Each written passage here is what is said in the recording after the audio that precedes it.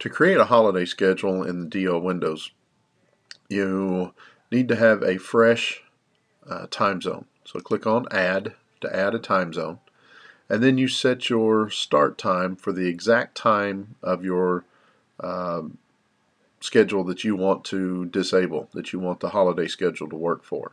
And that is 8 a.m. So it's already existing, 8 a.m. And then I right click on one of the stop times and remove or clear all the stop times. Now I have to set the month that I want this event to occur, the day of the month that I want this event to occur, and then uncheck all the other days of the week.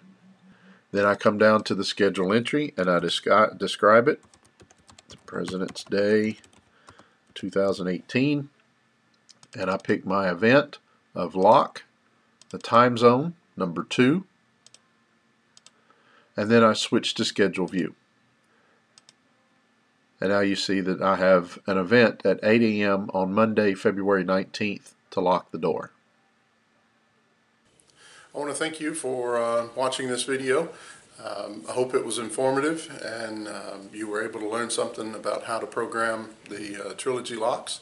If you'd like to learn more about Alarm Lock, you can go to alarmlock.com. You can click on the Resources tab and there's a link there so you can download programming manuals. You can watch recorded webinars. You can attend a live webinar. You can also sign up for my training blog, my technical blog.